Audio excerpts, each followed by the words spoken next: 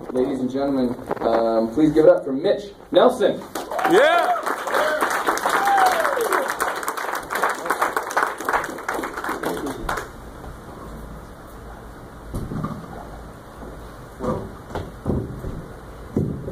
That worked. That was cool, huh? You never saw a T-Rex move the mic. That was awesome. But T-Rex is getting old, as you saw by Mac's t-shirt. He's trying to take over my T-Rex stuff. But anyway, so here's a new one. I flew in from Ogden. I'm hella tired. I had to stop in Salt Lake and all those stupid little Mormon towns. So I stopped at every temple on the way. No, so yeah.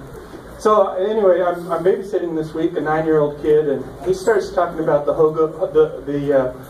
what is it? The hobo zoo? Yeah. And I heard hobo. Like, I've only lived in Salt Lake for like a few months, and it's like my whole brain just lost it. I was off wandering through like, hobo zoo? Do they have like the little babies over here in this cage? Throw them change? Is that what they're turning the planetarium into? A gateway? You see those chains? You see the big iron fence around the, what is that? The Catholic Christian service? Community services? Yeah. That must be it. Hobo zoo. I'm a dork. So, yeah, kids are pretty funny though. I always like hanging out with kids. One time, got tired of it though. I was maybe a junior, senior, and just had one too many kid come up and ask me what was wrong with my hands. And I was like, man. So usually the answer is just, oh, I was born that way. I don't know, you know. And then the answer this time, I just started going off on this whole, I was in a plane wreck, and wow, you know, and we came to flying down, and yeah, had normal hands before that.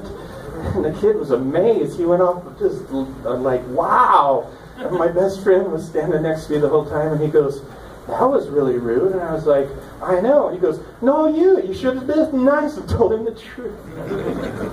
Oh, well, guess that's what I get. Sometimes people are ableist like that. Just kidding, that's a whole nother story. Anyway, I'm Mitch Nelson. Talk to you later.